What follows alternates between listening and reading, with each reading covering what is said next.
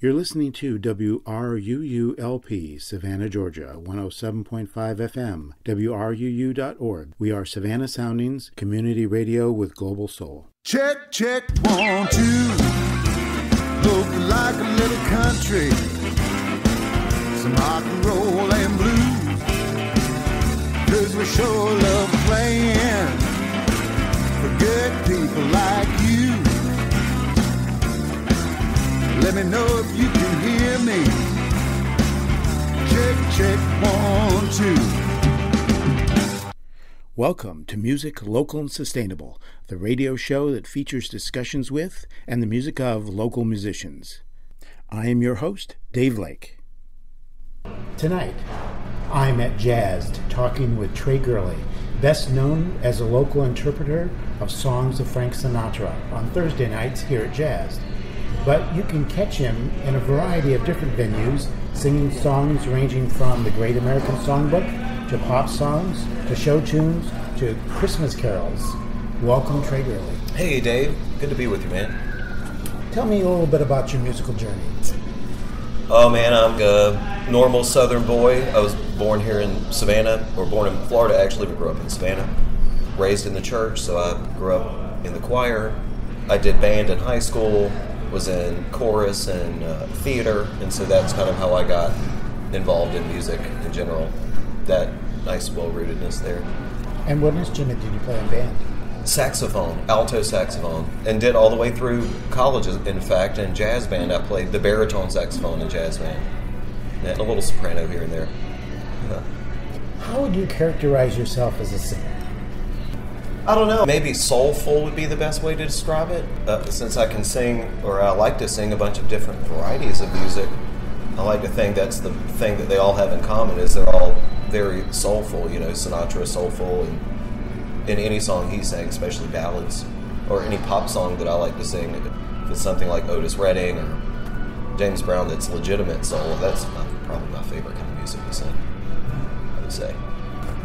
Well, when I think Trae Gurley, I think the Great American Songbook. Right. Or how would you characterize those songs? That was my characterization. How would you characterize those songs? You know, I did a lot of musical theater and and I was in a band, and a regular, like a Christian rock band when I was in high school for several years, where I played guitar and sang and did all that too.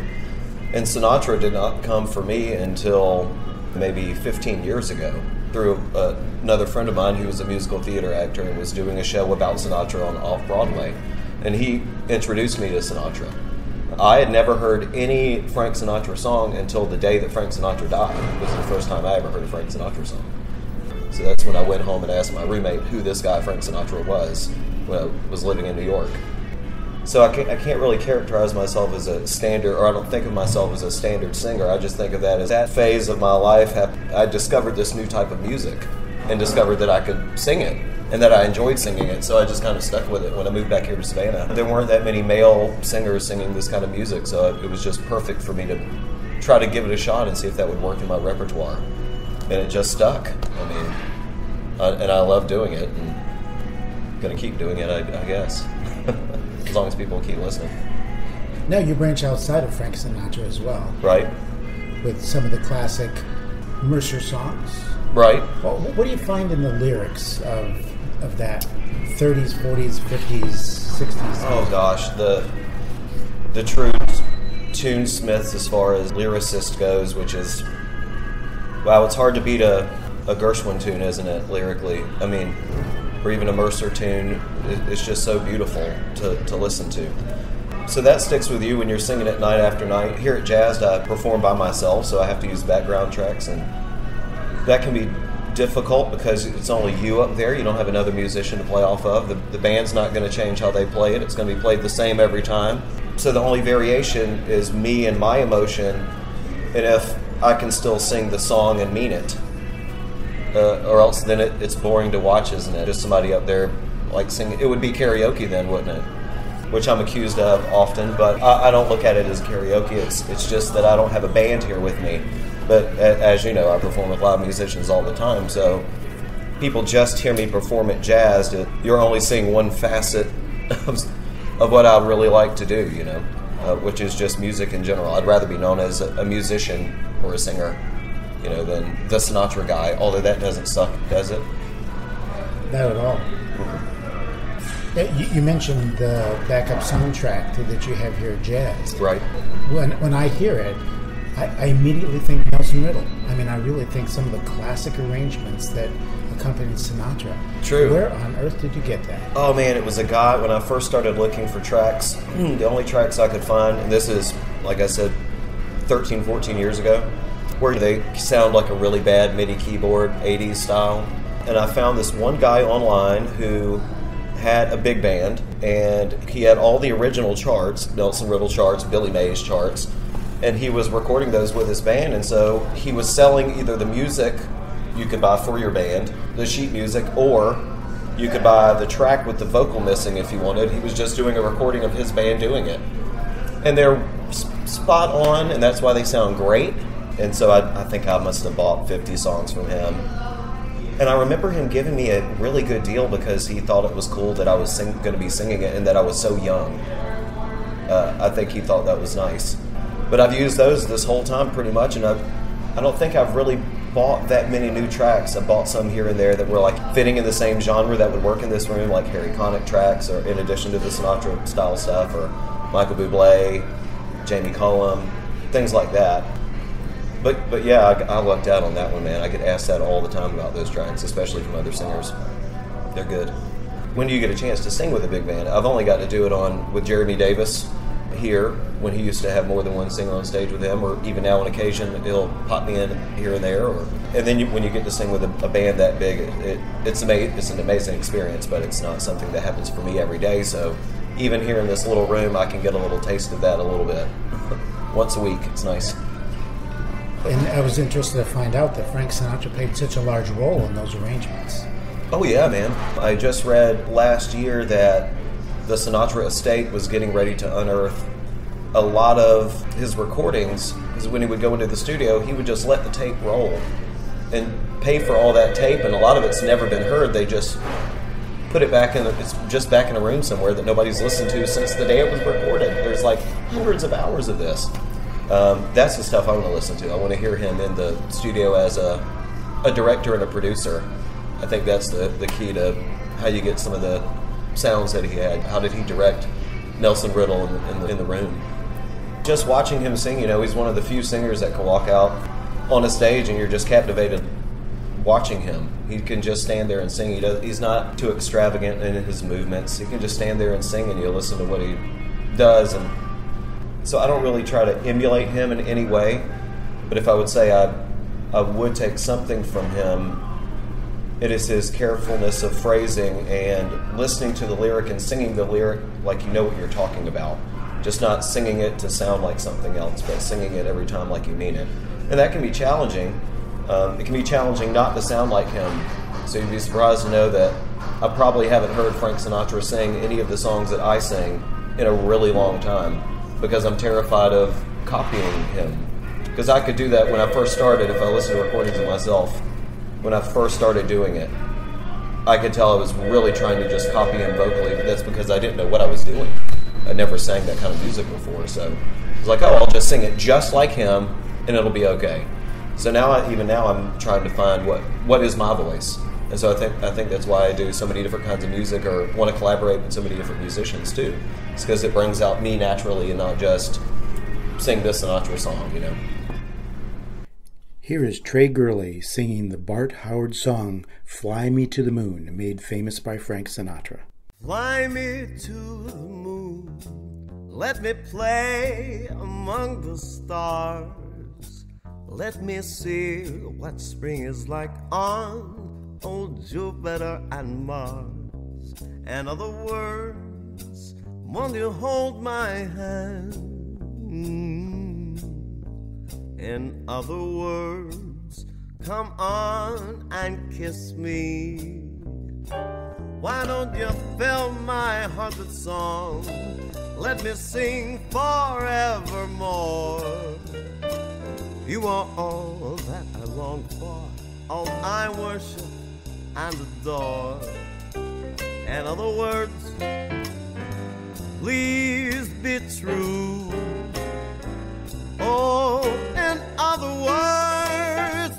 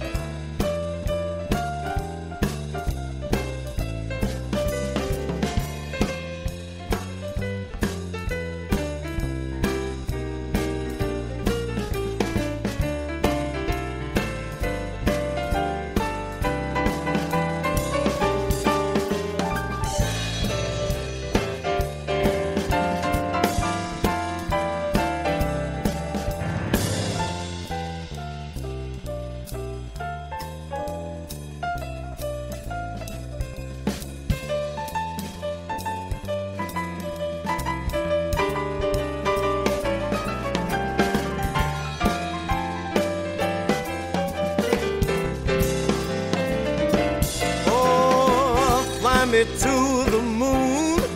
Let me play among the stars.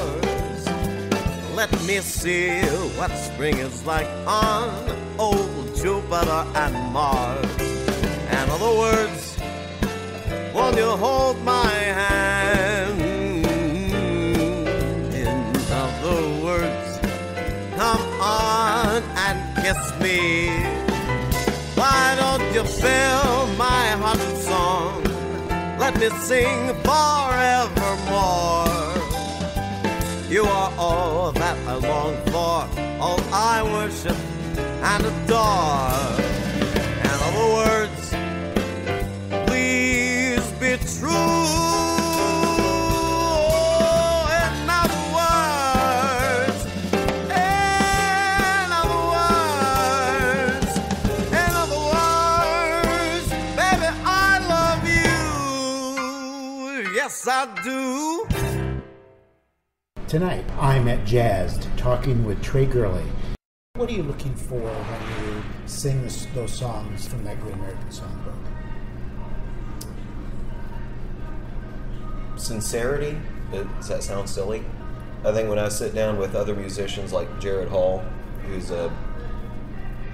who I enjoy playing with all the time, we do gigs together, and so I find myself asking him, tell me, let's make a list of some songs that you would like to hear me sing. You know what my voice sounds like.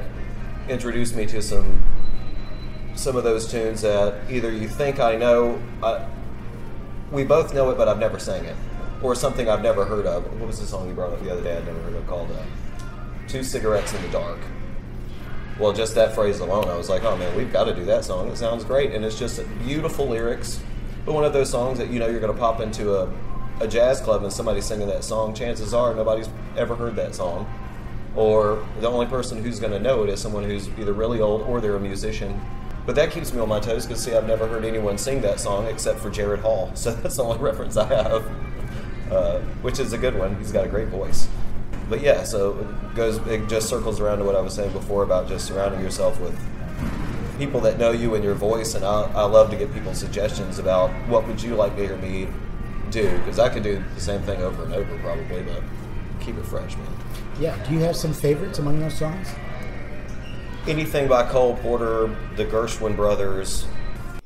Here is Trae Gurley singing the Cole Porter song Night and Day. This is from Trae's The Good Life album.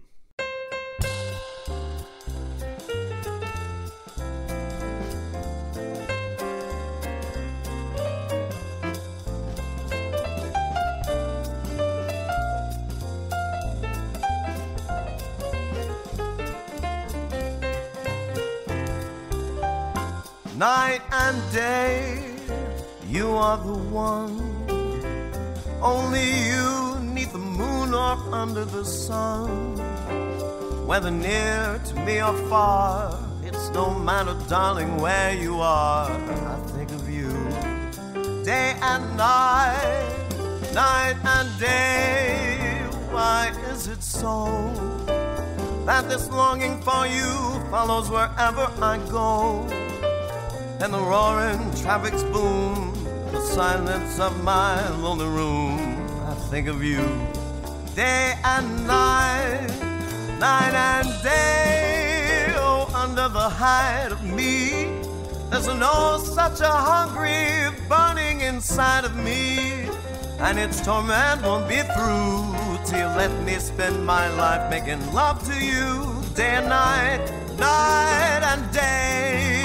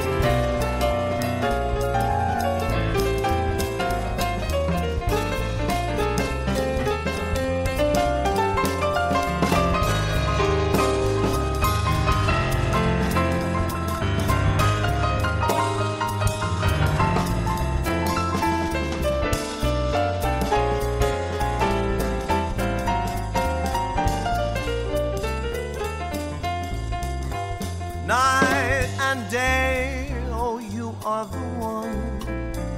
Only you, neath the moon or under the sun. Whether near to me or far, it's no matter, darling, where you are. I think of you day and night, night and day. Oh, why is it so that this longing for you follows wherever I go? And the roaring traffic's boom in the silence of my lonely room. I think of you day and night, night and day. Oh, under the hide of me, there's an old, such a hungry yearning burning inside of me. And its torment will be through till you let me spend my life making love to you day and night, night and day.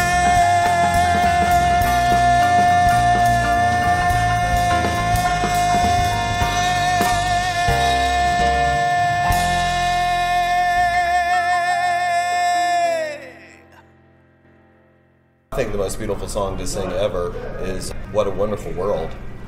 I don't sing that song too often, special occasion, because I think it's kind of special and I don't want to, it's one of those you don't want to get tired of, like I'm going to sing it again a million times. Here is Trae performing What a Wonderful World with Kristen King harp, Bill Smith guitar, and Linus Inoxen string bass.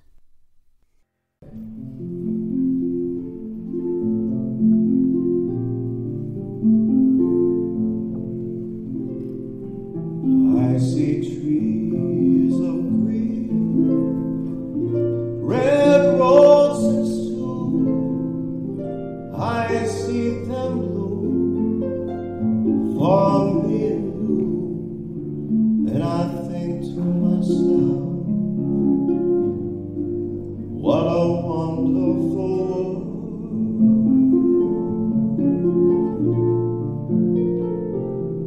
I see skies of blue, clouds of white, bright, blessed day, the dark, sacred night. I think to myself, what a wonderful world.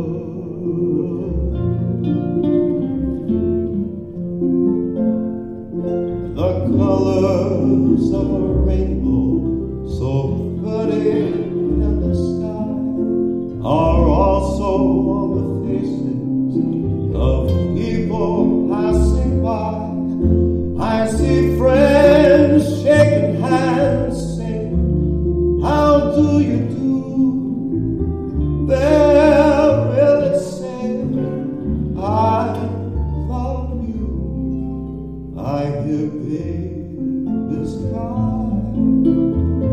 I watch them grow, them learn much more than I've never known. I think to myself, what a wonderful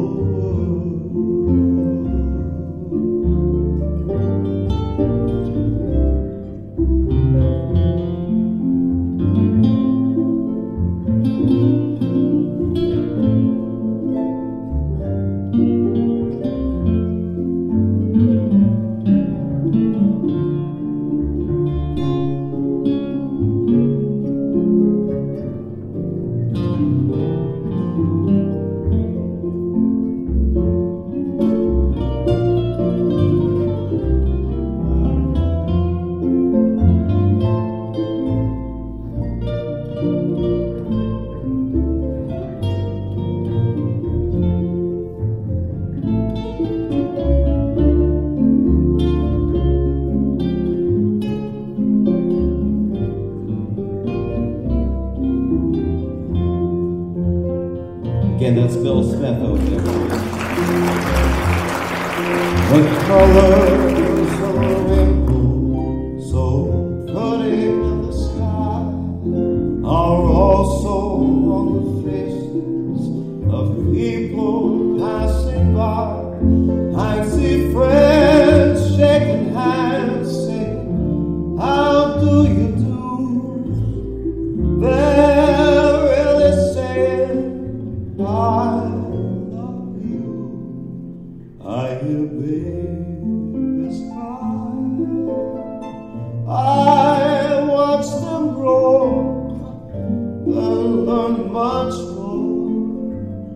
I know, I think to myself, what a wonderful world.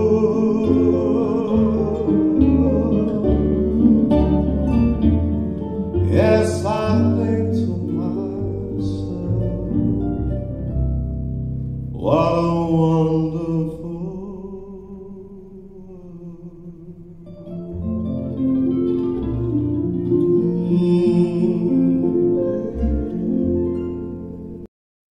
In addition to the classic songs from the 30s, 40s, and 50s and Sinatra, Right? you sing a wider variety of songs, like Ryan Adams. Yeah. You know, like I said, I was playing guitar when I was 15, so I was playing Otis Redding songs and James Taylor and things like that long before Sinatra even came into mind. My wife is much like yourself, a music appreciator. She loves all different styles of music, but she's a real, for lack of a better term, a hippie at heart, where she likes really folk music, which, as you know now, we're living in a time where that's like the hippest kind of music. And she was the person who turned me on to Ryan Adams when we used to work together many years ago. Ryan Adams, I love listening to him.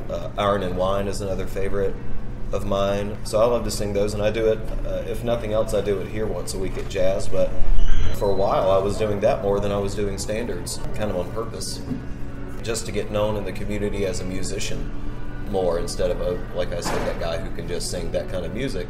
It's different when you can sit down at an instrument and play it, or pick it up and play it and sing a song, and they're like, oh wow, that's completely different than what I thought he was capable of. But the people that have known me for a long time say, oh, it's nice to see you put the guitar back on again. So it could be like that too. But yeah, it's just, and musicians are like that, aren't they? I think they just want to play music all the time, and no matter what the capacity. Uncommon Collective, perfect example of that, with Kristen King, just putting a pairing of all these musicians together that don't normally work together and seeing what we could do. And what a great experience, man. I love that. That's my favorite kind of experience. And here is Trae performing the Henry Mancini, Johnny Mercer song Moon River, with Kristen King on the harp and Bill Smith on the guitar, from an Uncommon Collective concert.